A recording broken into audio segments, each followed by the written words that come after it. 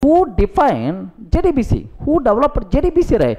Java vendor. Who was the Java vendor, sir? Who is the Java vendor? Sun Microsystems. Earlier Java vendor is the Sun Microsystems. It is now with the Oracle Corporation, right? Sir, JDBC defined by Java vendor a group of what we call guidelines, requirement specification.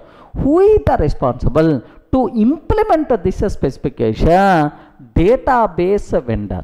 Remember this one, sir. Who is the responsible to implement this specification? JDBC. Who is going to implement this specification, sir? Database vendor. Most of the times a database vendor, sometimes third party vendors also. Just anyway, mostly database vendor, right?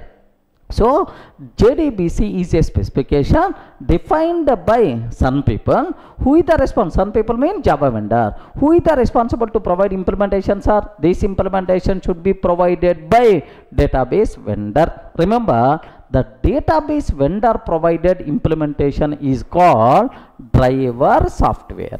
Everyone can able to understand, right? What is the, sir, database vendor provided implementation? That software is called what? Driver software. Clear, right? Okay. Sir, now if any person is asking, Array, can you please talk few minutes about JDBC? Simple, sir. JDBC is a technology which can be used to communicate with the database from Java application. Point number 1. Next, JDBC is the part of Java Standard Edition. Point number 2, sir.